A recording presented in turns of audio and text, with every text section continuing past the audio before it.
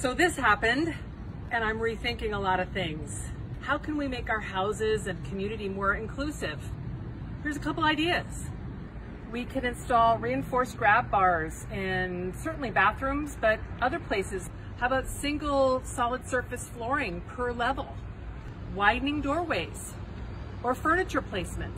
There's so much we can do. This whole experience has been eye-opening for me. I have grown up with a disabled parent, thought I understood, and until it was me, I realized I knew nothing. I know what I'm gonna do going forward. I've already rearranged some of my furniture. I'm getting rid of some extraneous furniture to open up the space. And when I remodel my bathroom, I'm going to widen the doorway and do one level, single level flooring for the shower. I challenge you to do the same. When you're doing a design project, think about how you can make it more accessible for your family and your friends like me.